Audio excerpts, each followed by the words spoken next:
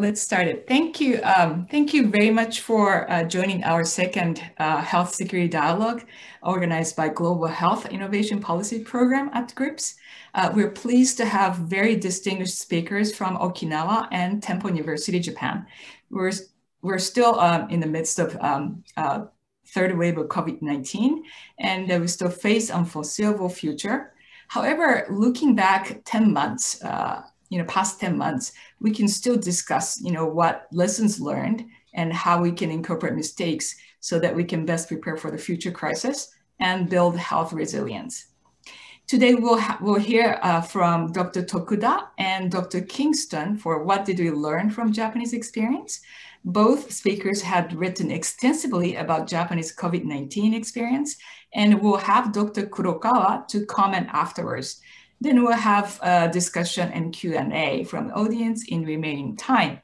So for administrative announcement, if you have questions, please send us anytime at the Q&A column at the bottom of your screen so that we can address your questions during the discussion or the Q&A session.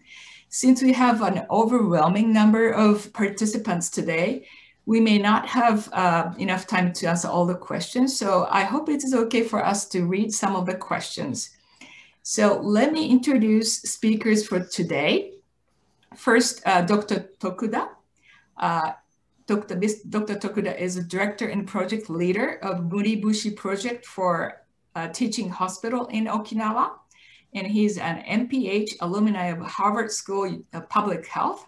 He is also a fellow of Health and Global Policy Institute and international consultant of Taiwan Association of Hospital Medicines, adjunct professor of Tsukuba University, Ryukyu University, St. Mariana University, Tokyo Medical University, editor-in-chief of Journal of General and Family Medicine, and editorial board member of Korean Journal of Family Medicine.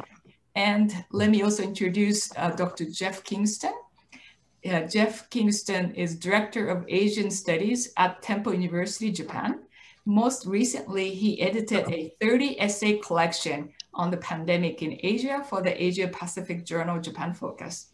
His recent monographs include the politics of religion, nationalism and identity in Japan, and he edited Critical Issues in Contemporary Japan and co-edited Press Freedom in Contemporary Asia and Japan's Foreign Relations with Asia. He also wrote Nationalism in Asia, a History since 1945, and edited Nationalism in Asia Reconsidered. His current research focuses on transitional justice and politics of memory. And we also have Dr. Kiyoshi Kurokawa. He is a professor emeritus and director of Global Health Innovation Policy Program at GRIPS, and he is also a member of World Dementia Council and International Scientific Advisory Committee. With that, I'd like to pass microphone to Dr. Tokuda. Please. Thank you. May I share my desktop slides with audience? Okay, so my talk is about Japan's with Corona strategy. Thank you for the introduction. I'm very honored to have a chance to talk here. Thank you for the organizing staff and Professor Kurokawa Sensei. I appreciate. So let me start my history. I'm a medical doctor, internal medicine. I teach residents and medical students in Okinawa area. And I also see a patient with COVID-19. I'm a regular member of SWAB Center of Okinawa for the community diagnosis of COVID-19. In the meantime, I published coronavirus policy issues in Japan. Some of the audience people may remember the NHK program called Dr. G. I had the chance to show up there about 7 times, once a year, as a regular member for Dr. G. And I had a great time showing importance of general medicine physicians in hospitals in Japan.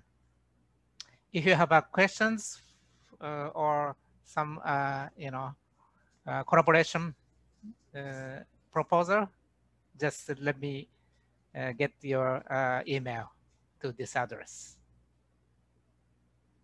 So this is a summary of my talk. I like to talk three things. One is source control. Second one is transmission control. The third one is host resistance. Those three points are the basic strategy for infection control in infectious disease epidemiology. I had a chance to take infectious disease epidemiology course during the time of School of Public Health in Boston. Let me talk about the source control first. The source control in Japan, unfortunately, we had a low use of tests. So test trace isolation, TTS, the statistics have not employed enough because of the low capacity and low manpower. And also we had an issue is that the PCR test has been undervalued by health ministry for several reasons. The second, transmission control. Too much emphasis was provided on individual responsibility in Japan, I think. And government issued, and they keep policy of go to travel and go to eat. That's a kind of a controversial policy in this pandemic period. And many infected people are criticized because of the getting infection, and test avoided, and the infection was hidden sometimes. The third one is a host resistance. The vaccine is now developed, but we have an issue about the low trust for vaccination in recent years. Because of the low trust, I worry about the time limit for Olympic is approaching. Then we have to overcome the trust issues in Japan. So far, we had a low obesity rate, and maybe BCG or cross immunity effects. We have a relatively low rate of the infectious cases compared to the Western countries, European and American.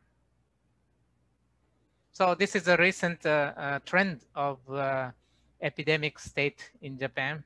The number of cases are increasing right now. I talked about comparison between Japan and the Western countries, but we see Japan as one nation of the Western Pacific region.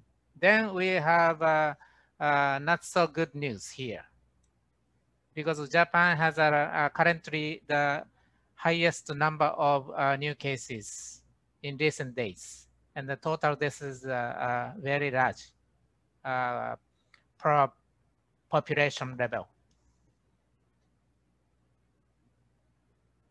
Johns Hopkins data shows the Western Pacific region trend. Graphs shows Japan is getting highest in the region.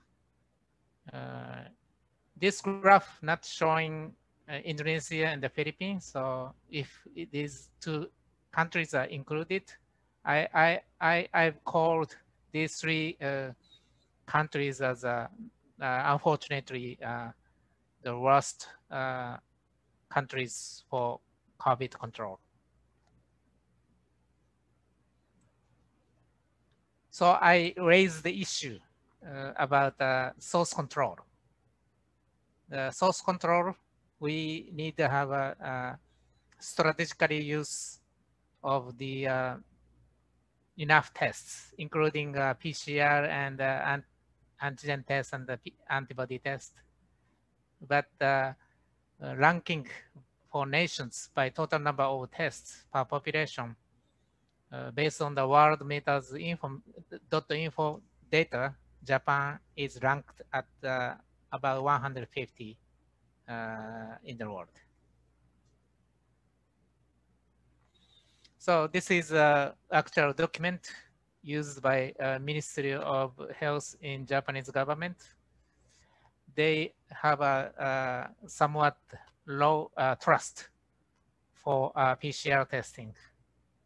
So this information was input to the many politicians and many physicians, including the infectious disease physicians. So they have some reluctant attitude for employing enough PCR testing. Also, Health Ministry issued the guideline for COVID-19 in February, and they claimed people should contact a doctor or health center if they had flu-like symptoms of fever over 37.5. That continued for 4 days. So that was called as a 4-day rule. So people misunderstood 4-day rule as a mandatory for getting PCR test. So it actually worked as an inhibitor for PCR tests. So this led to many cases where people with suspected infections either did not make contact or were told they did not meet the standards and so are not tested. And later this was criticized and the ministry revised that.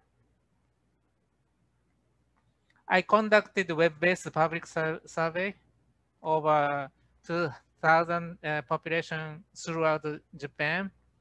And I asked them if their symptom does not meet the 4-day rule, they think they can deny COVID-19. It was about 25%. Then among people with fever or cough, which is a typical symptom of COVID-19, those who could call a doctor, only 32%. Those who could call a health center, only 20%. Because of the busy telephone lines. People with symptoms who could visit the doctor, 38%. And finally, among people with symptoms who could visit the doctor, doctor decided that PCR test is needed, but the health center rejected.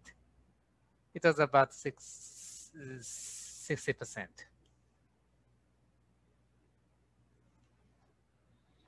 In the future, people who would avoid visiting a doctor when getting symptoms, I asked. Then about 20% of people, they said they like to avoid. So there is now kind of a suppression to visit doctors or hospitals.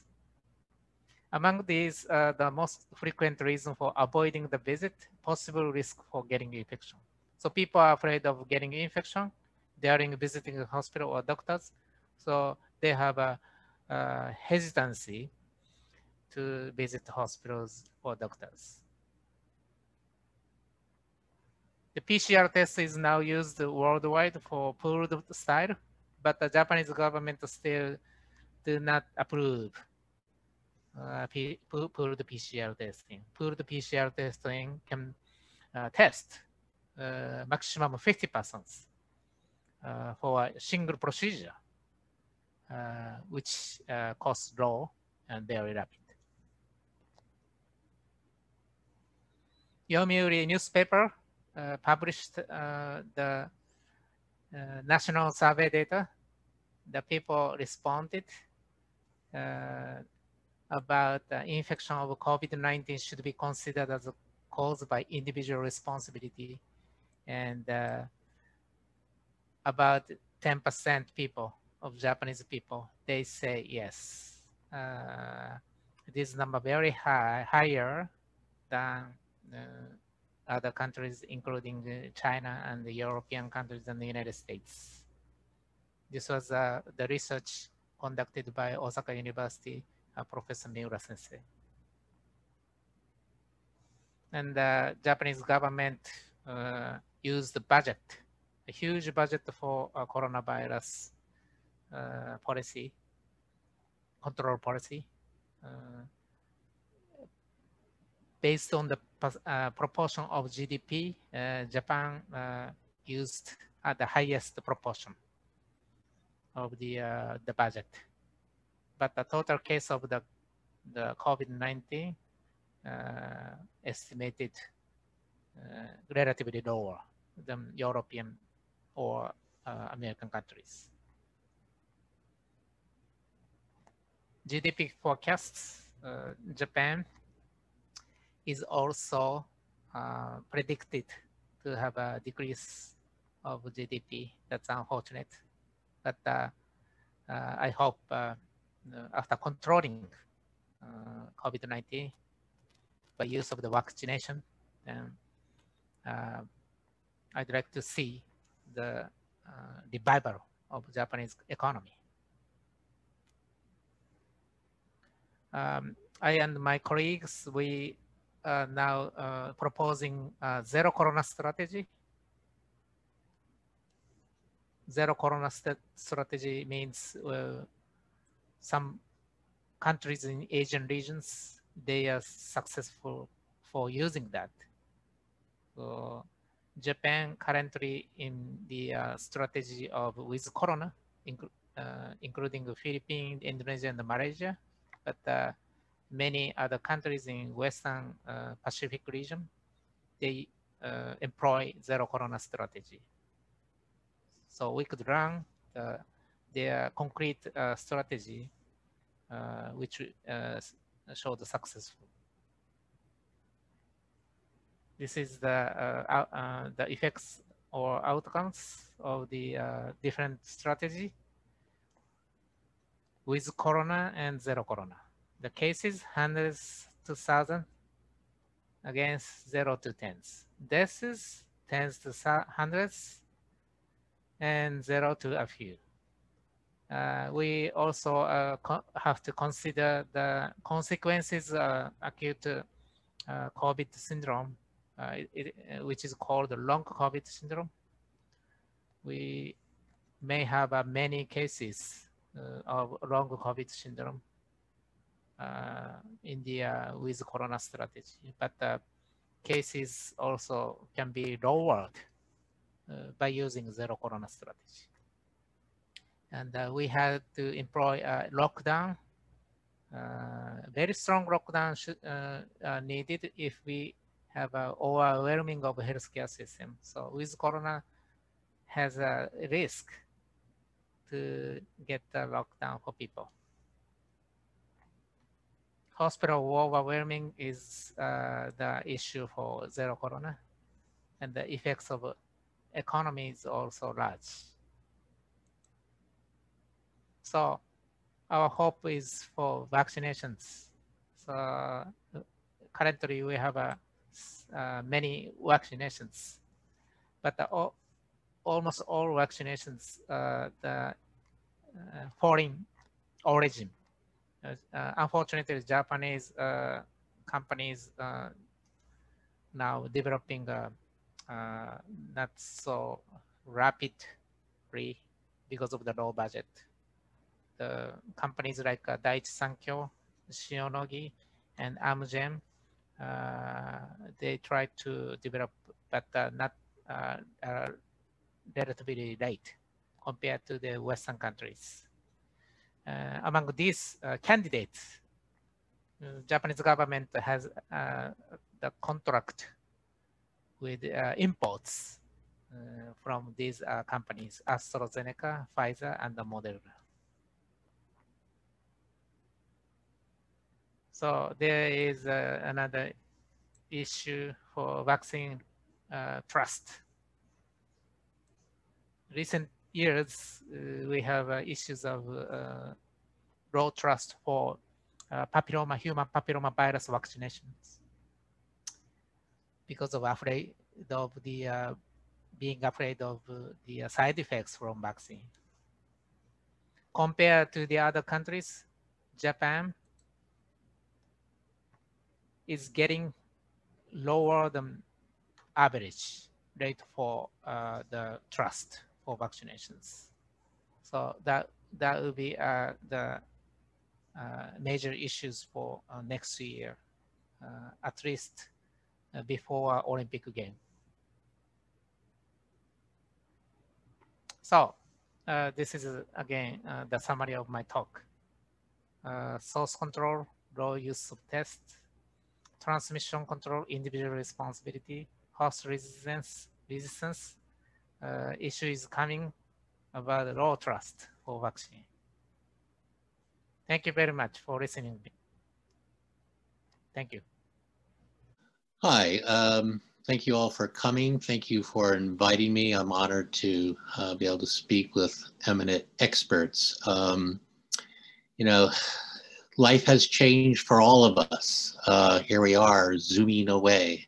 And I've just finished my second semester of teaching on Zoom, and it's becoming a new normal. But there are a lot of things perhaps that we wonder about the life going forward, of life with Corona, and perhaps dreaming of life zero Corona, as Dr. Tokuda suggested. Here you see the Diamond Princess. This vessel sort of became an icon of how the Japanese government didn't initially manage the outbreak particularly well. The Diamond Princess arrived with a number of infected people. They were kept on the ship in quarantine. And this was transformed into a giant floating Petri dish. And then people were let off and allowed on to public transport. So this was a inauspicious beginning of the public health policy regarding the pandemic in Japan. Now we're in the third wave, and there are big concerns about how this might overwhelm Japan's healthcare capacity. Now, back in, it must have been sometime in May, when I first heard the government's trying to promote the notion of a Japan model. And clearly, I'm skeptical about this Japan model. It seemed to follow shortly after various domestic polls and international polls were very critical of the Abe government's handling of the outbreak and the delay in declaring a national emergency. So it seems sort of almost like a Dentsu branding campaign to try to change the narrative. And clearly the case to be made for Japan is there have been relatively low numbers of cases, low numbers of deaths, especially compared to Europe, United States, as Dr. Tokuda says, maybe not so great compared to the Western Pacific. But the interesting thing is that former Prime Minister Abe got little credit for the Japanese success story. In all of the polls, he was hammered as being indecisive, complacent. And on social media, there was a lot of concern about him being missing in action. So what can we attribute Japan's success to? A lot of people say it's because of social cohesion, people taking sensible precautions, masking, social distancing, and the casual habits of interaction, very little hugging, kissing, and shaking hands. I think there's still a lot more to be known about that, but we'll find out more in coming years. Cluster busting has been at the center of the Japan model, meaning that you identify a cluster of cases and then you trace them backward to the source of transmission. But in Japan, it's basically an analog system. You have these public health centers, and people there will call up people and in that way trace the transmission. But because of various constraints, this cluster busting approach is easily overwhelmed. And so when you can't trace at least half of the source of transmission, then the cluster model really is not all that effective. And I recall back at the end of March, President of Japan Medical Association said, well, look, we should abandon cluster cluster busting because, we can't trace even half of the transmissions. And clearly many of the clusters now in the big cities, there's too many of them to trace and the system is overwhelmed. So I think that the cluster busting approach was promoted to make a virtue of necessity, that essentially Japan had limited testing capacity, and this was a bureaucratic bottleneck centered in the National Institute for Infectious Disease Control. And it took a while for them to ramp up testing capacity. So in the meantime, they said, oh, we're limiting testing because we have a cluster-focused approach. Now, if you're looking for models in the region, I think that Taiwan and South Korea make better models, and they had a much more success with a digital approach of cluster busting. Far more people downloaded the tracing app on their phones, and that helped a great deal. So the politics of pandemic. Abe clearly was downsized. It began with the Diamond Princess debacle, and he kept digging a deeper and deeper hole. In February, essentially, he went missing, kept a very low profile. And then at the end of the month, on a Friday, he suddenly announces, we're going to close schools. He hadn't consulted public health experts, hadn't informed the Minister of Education.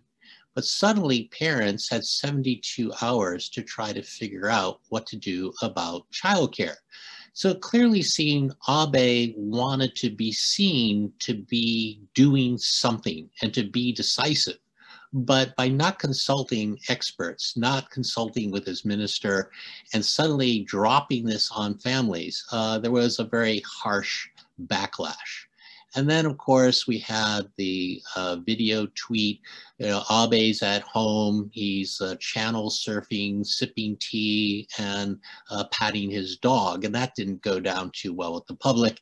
And then here he is with his Abe no mask, and that became an object of widespread mockery in Japan. Not only are they too small, but they were expensive to procure and to distribute, and many of them were tainted when they arrived. So Abe no mask sort of dug that hole deeper. And there's a widespread perception that Abe was prioritizing, trying to save the Olympics and the summit with Xi Jinping. And the event, both of those events were postponed. But in early March, he really was eager to try to keep both of those events going. And that is why he delayed on declaring a national emergency. And a lot of people in Japan were very critical of him for that. So I think, like many global leaders, Abe failed the pandemic stress test of leadership. And we see that in Taiwan, in Korea, in East Asia, others did not. Now, I believe that some of the lessons of Fukushima have been forgotten or never learned. I think, again, we are witnessing poor and confusing communications. There is a period of denial and lots of downplaying of the crisis. I think there's been a lack of transparency, and all of this undermines public trust in the government. And yet again, we see the bureaucratic silos, the agencies and ministries working at cross purposes. There's a lack of a control tower. Politicians and others are passing the buck. And there is this sort of general impression that politics has trumped public safety, and now its public relations is being prioritized over the health crisis. So it's not all downbeat, maybe. I think Japan has a somewhat undeserved reputation for having a fusty corporate culture. I think that in the past 8-9 months, Japan Inc. has shown an impressive capacity to innovate. I mean, who would have imagined the Hanko going the way of dinosaurs? And now that there's a virtual app to replace it, I think a lot of companies are rethinking lots of things besides the Hanko, how they process paper, how they engage in decision making. I think the communications have been streamlined. And who knows, maybe the all-important face-to-face meeting culture might be just fading. And teleworking, I mean, this was a trend that was already slowly getting momentum before the pandemic, and clearly since the outbreak, teleworking has expanded dramatically. Is this going to change the way people are evaluated in firms? Basically, it's not how much time you spend at the office showing how you're willing to sacrifice, to a results-oriented, efficiency-based model of what are you actually doing with your time, what are you producing? Time will tell whether this takes hold. And the other question I have is, will these changes actually increase productivity? My guess is probably yes. There's also social consequences of the pandemic. Clearly, it has reinforced gender imbalances. There have been massive job losses that have affected women disproportionately. And I think that this effectively exposes the sham of Abe's womenomics policy. The misery index has increased, suicides, domestic violence are up. New grads are, finding it difficult to get a new job, Many of them have discovered that job offers have been canceled. And so we're entering a new ice age for jobs. And I think for many young people, this might prove to be a lifetime setback. On the plus side, teleworking is good for work-life balance. I attended a Zoominar at the German Institute for Japan, and a researcher did a survey and found that there's been an 18% increase in husbands helping out around the house. So that is pretty impressive, but of course 18% from probably a fairly low base. But teleworking is not a panacea. Anecdotally, I understand that non-regular workers are often excluded from this option. There is a digital divide between companies. Many firms lack the capacity, and clearly some managers remain skeptical. But slowly but surely, I think that teleworking, telecommuting is slowly becoming normalized. And there is also an impact on lifestyles. It's not just about we can't go out drinking with our buddies and we all have to be social distance and all these, the downside, I think for a lot of people it's been a chance to rethink how they live and how they work. I think in some ways, teleworking has created a more family-friendly work environment, easier for household tasks to be juggled and child-rearing tasks shared between husband and wife. So who knows, maybe this might boost fertility, it might stem migration into Tokyo. Younger people might think, why live in expensive, crowded Tokyo when I can get spacious and cheaper housing in Exurbia?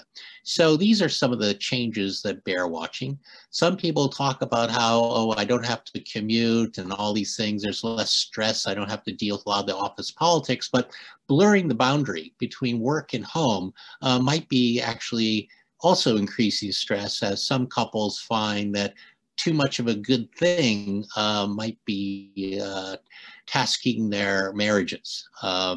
For a lot of people, the sort of shift towards the gig economy and non-regular employment reinforced by the pandemic leads people into dead-end jobs or no jobs. So for many, there's fading hope.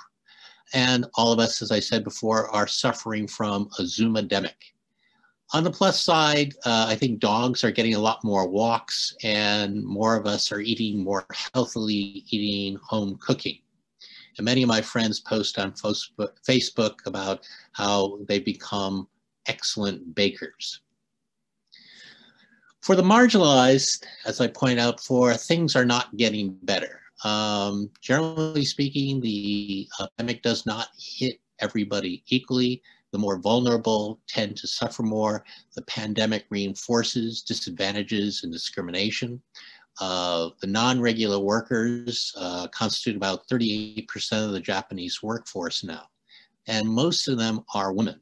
And so as households try to cope with Abe's sudden announcement that they're going to close schools, a lot of women left their jobs and they took on the task of raising the kids in childcare. And over the summer, it appears that several 100,000 non-regular working women have lost their jobs.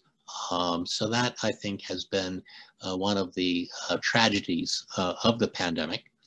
And also, the government keeps talking about equal pay for equal work, that, it doesn't matter if you're a part-timer or full-time worker, if you're doing the same work, you should get the same pay. But in recent Supreme Court decisions have certainly dampened enthusiasm on that front.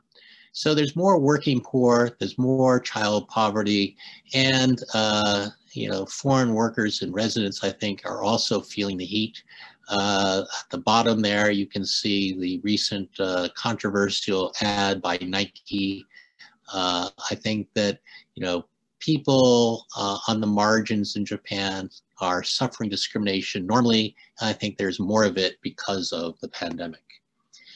Now, Dr. Tokuda talked about vaccines and whether or not people want to get vaccines. This is all key to whether or not the Olympics will actually be held next summer. How effective will they be? It's like flu vaccines don't make people immune, they make them immunish. It doesn't mean there's a 100% guarantee. So, on one hand, will people get the vaccines? And on the other hand, will the vaccine actually confer immunity? And so there are significant risks of holding a mass gathering of people from all over the globe. It seems that, in trying to make sure the Olympics do get held, there is a risk over the coming months that the government might prioritize public relations over public health, make it seem like things are okay. But, there is a case for caution. We all have seen how quickly things can go wrong when the government doesn't get its public health policy right. So the public clearly is going to be put at risk if the Olympics are held, despite the fact that there's very little public enthusiasm for holding them. So I guess the question I want to ask, is this experiment worth the risk? Another issue that's come up is about the alliance. There, the summer, an outbreak in Okinawa that stretched the healthcare system there. The status of forces agreement, the sort of the rules that Japan and the United States have agreed to regarding the military personnel in Japan, allows them to bypass immigration and health checks. And the Department of Defense basically had a policy of non-disclosure regarding the outbreak. Also, there were reports of lax quarantine procedures. And so Governor Tamaki of Okinawa stood up and demanded more information, and he did secure minimal concessions. So maybe this is also a time perhaps to rethink and reopen the SOFA. Well, new Prime Minister Suga is sliding the honeymoons over. He clearly seems to lack effective leadership skills. It's not just his meddling with the Science Council appointments. He's also personally linked to the go-to travel fiasco. Go, don't go, maybe go, you can't go, who can go?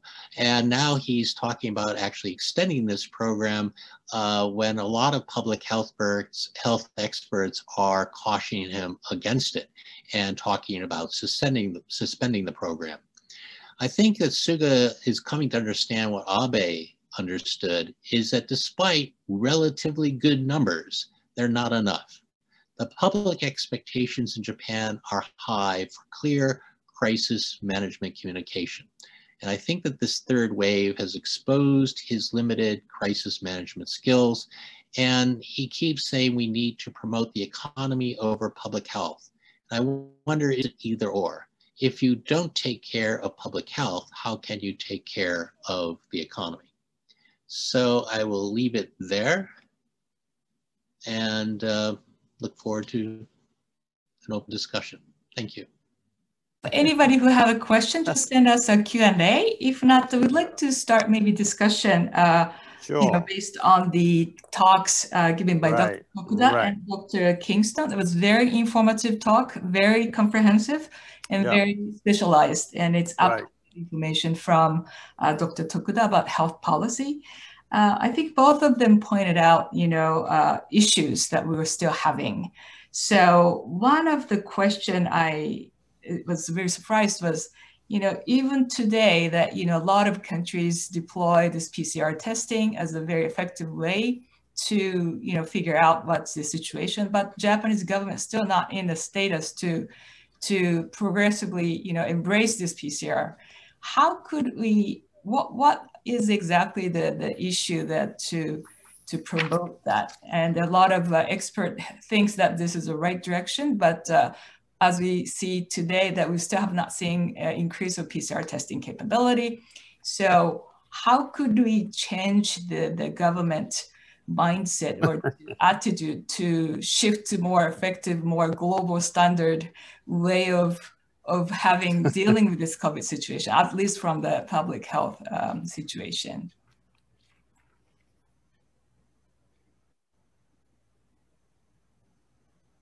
Dr. Tokuda or Dr. Kurokawa? Okay, so let me tell my the idea about this. I think the issue is the leadership of the central government, because the central government, they say the capacity should be increased, and the manpower of local health centers should be increased, and the local government should act against the pandemic and the local epidemic.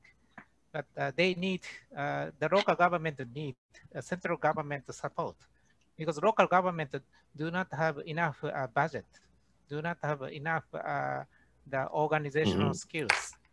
And many hospitals workers, physicians, nurses are overwhelmed to see many patients. So lack of leadership is the issue of the low use of the PCR tests. So I'm not sure about the exact the reasons for not expanding enough the PCR tests. There may be the issues about connections between central government and industry for PCR making industry, and also there is a rumor about the bureaucrats and the infectious disease people. They like to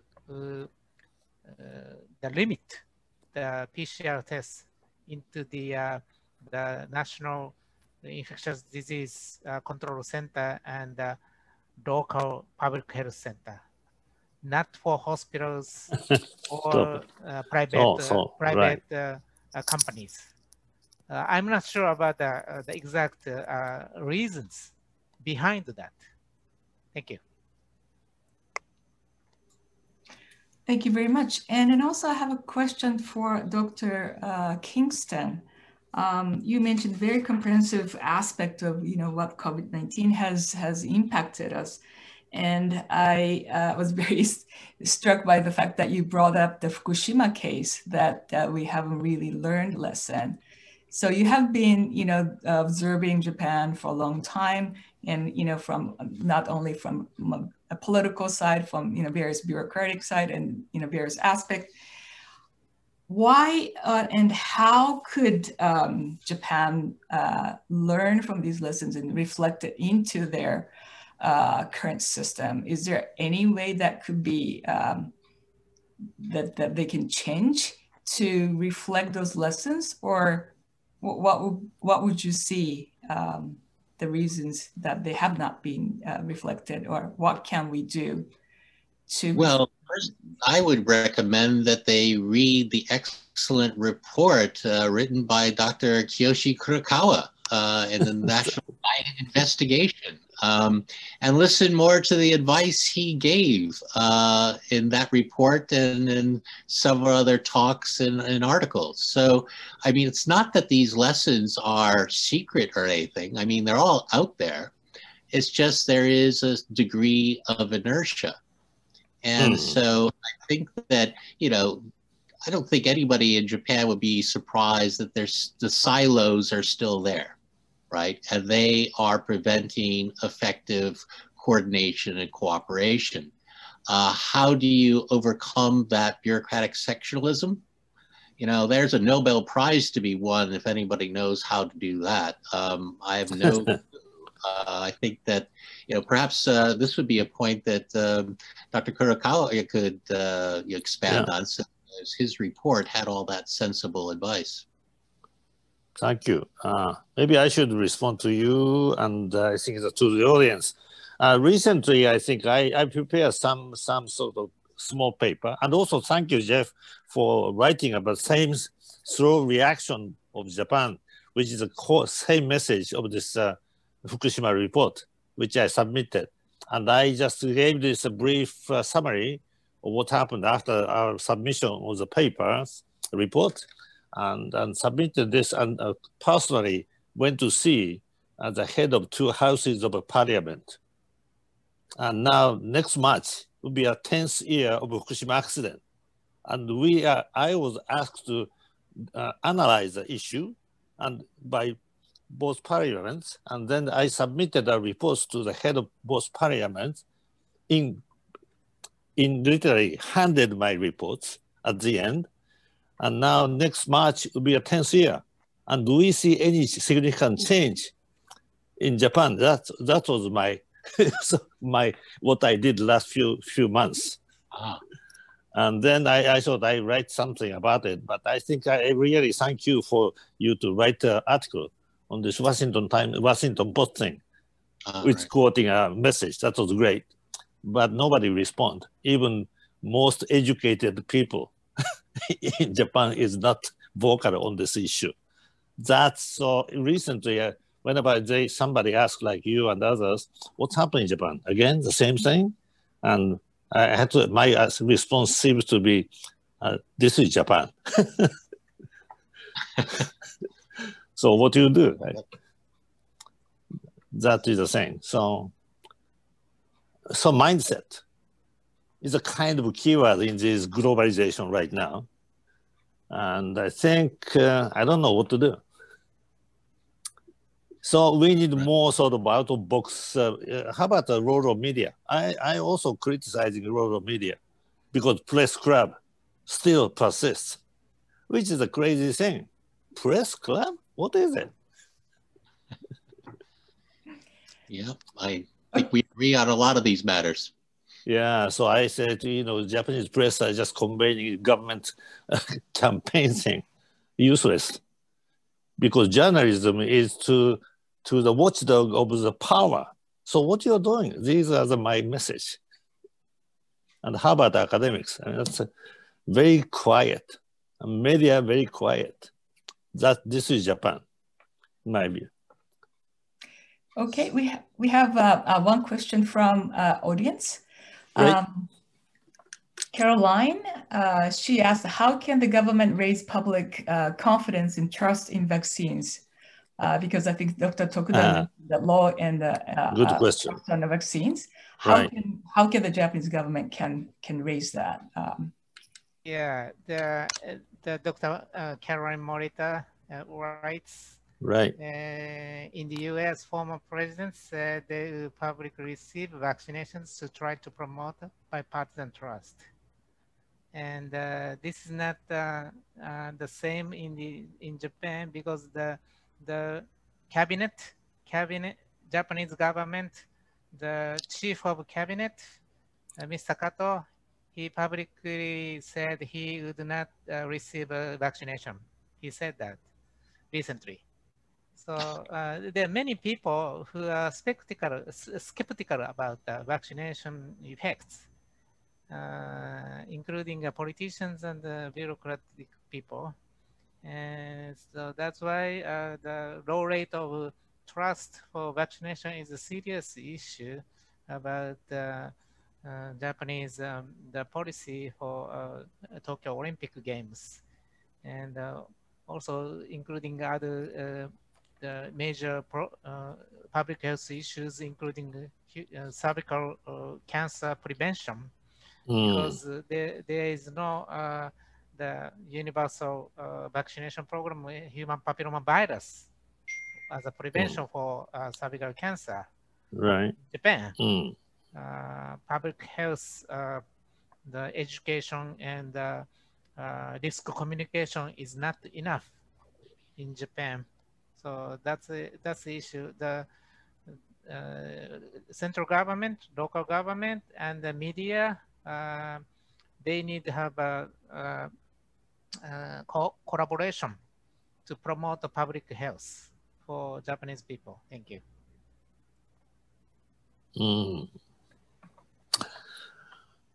So this is Japan again? Okay. So it's very a critical issue because we have experienced Fukushima and COVID-19, this year, but it seems like we don't have right process to reflect those lessons learned into the current system. And we have another question from Nobu Yasuabe. He asked, what do you think factor X in Japan? I'm not really sure about what the question the factor X means they're hypothetical defense mechanisms among Japanese people against COVID-19 because of the lower cases and the lower death numbers compared to the Western countries. But compared to the other nations in Western Pacific, Japan has no factor X. But talking about the factor X in Japan, there are three major candidates, including universal masking. Right. That's a great individual, action against the pandemic. And the second one is cross immunity against the old coronavirus. Old coronavirus has spread throughout the Asian country. That may be the advantage for Asian countries. That's the hypothesis. Second, then the third one is BCG effects. BCG vaccination is usually still used for Japanese babies.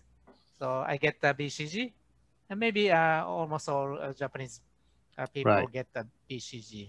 That makes some resistance, but I don't know. And there is no absolute evidence from the scientific papers yet. Right.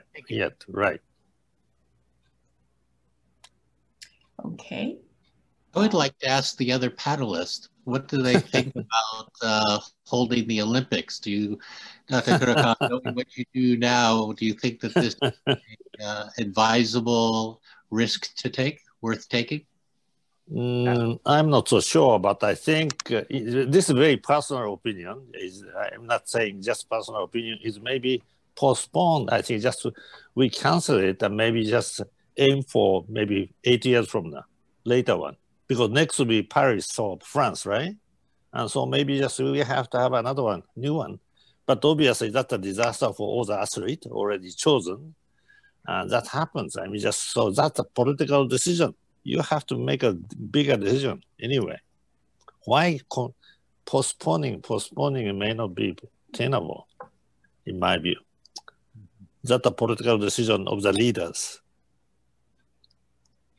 In my personal opinion, I have three major issues about this. One is no Japanese drug companies are developing domestic vaccinations. That's a good question. Works effective. Right. So the effective vaccines may come to us about March, earliest possibility. March or May next year. That's late for having an Olympic game in Japan. The second one is a low trust rate for vaccine. Getting vaccine is very tough for Japanese people with low trust. The third one is even if we contain the COVID-19 using the vaccination or some other measures, many other countries still have a problem of COVID-19. They could not send the players and athletes. And past March this year, the many athletes, they claimed they could not come to Japan for Olympic game, then canceled. So if IOC people like to have an Olympic game with the Japanese government, the athletes may have a resistance to come over here. So this is a crisis. Yeah. So this is a crisis. So the leadership and decisions. There's no 100% right decision anyway. So recently I have been sort of thinking about and reading things, you know, all the human activity requires some at the top, somebody in the university and corporate and whatever. Is there any sort of mechanism in Japan to get rid of this top person when performance is not sufficiently good? In the, let's say, university professors and corporate things, and this and corporate at least now recently introduced board, outside board. But how about the university? So I already quote the university, as a university professor, chancellor, the president of university, I respect most in recent decades as Richard Levine of Yale, who served as president for 20 years. And then everybody said, what? So there's a governance. That means he has been doing a great job at that time. So there's somebody or some organization at Yale or some organization to approve his extension. So there's no such mechanism in Japan. So that's my argument recently. Even in university, why is it? So that's my argument. Okay. That's a question you have to think hard. All right. Okay, so we are getting time close, but many speakers talked about, leadership problem and lack of collaboration, not only between bureaucracy or with the government or the corporations, and also lack of risk communication. Japan has been, pointed out the issue of risk communication still have not been improved.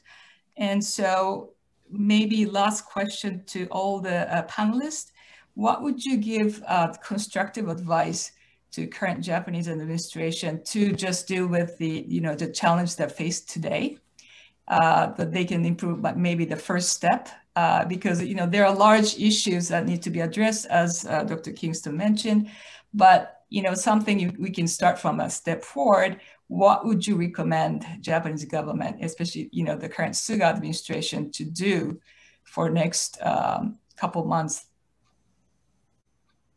I would say suspend the Go-To campaign. I think there's a great risk. Dr. Tokuda is in Okinawa, and he could tell us, they have a massive tourist industry, and clearly people are hurting there. And, but it doesn't make sense to subsidize travel there where you are increasing the risk of transmission. So it would seem that you want to get to zero corona before you want to subsidize travel. But with corona, I think people should probably be emphasizing staying at home because you never know what you're carrying. But that would be my initial advice. Right. Okay. My recommendation is to learn ideas and the thoughts from other countries in Western Pacific. They are successful. Why they are successful? Right. And very closely, we have successful regions like Taiwan and China and right. ASEAN countries. We in this pandemic situation, Right. many people have some ideas which sometimes successful, sometimes not successful, but we can try to learn some ideas, and the peoples have some ideas, and we can collaborate for fighting against the pandemic. And the pandemic keep coming, I think. The zoonosis means the transmission between animals and the humans. They just keep coming. So in that kind of a pandemic situation, the people all over the country, all over the nations should have a collaboration to contain the serious issues like this. Thank you. Unfortunately, Corona became pandemic throughout the world, and with the time of internet, not 100 years ago, so that we could learn and compare what kind of response has been taken each country, each corporate in the world. I think that's so just adopt a better one anyway. So like Sweden, all the things, they are taking a different view, different action. So this is a great opportunity for this global world in the pandemic and the internet. So we have to learn and compare. So that is the issue. That's a great opportunity for Japan to consider this kind of mindset. So I'm not going to say anymore, this is Japan.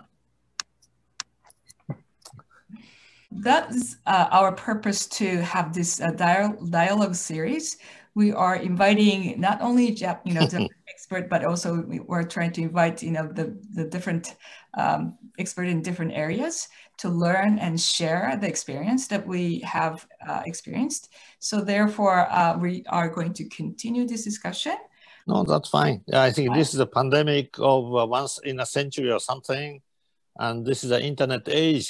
Why not learn and share your experience and your decisions? And that's a great opportunity, and greater public see that. And Jeff, thank you. That's what it is. After Fukushima, in few months, we are celebrating the 10th year of Fukushima. What's happening in Japan? Okay, thank you very much. Right. So thank you very much for joining today's session.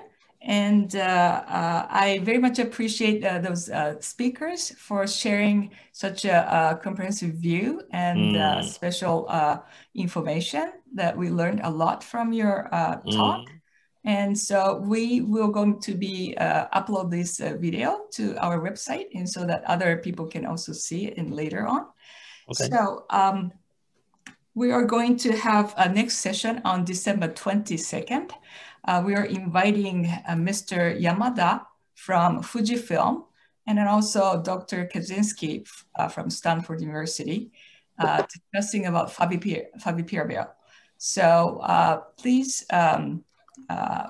tune in. We'll send out all the information out again. So thank you for joining. We very much appreciated your participation. Thank you very much. Thank you very much. Thank you. Thank you very much. See you next time. Thank you. Very much, Rami. Right. また会いましょう。よろしくお願いします。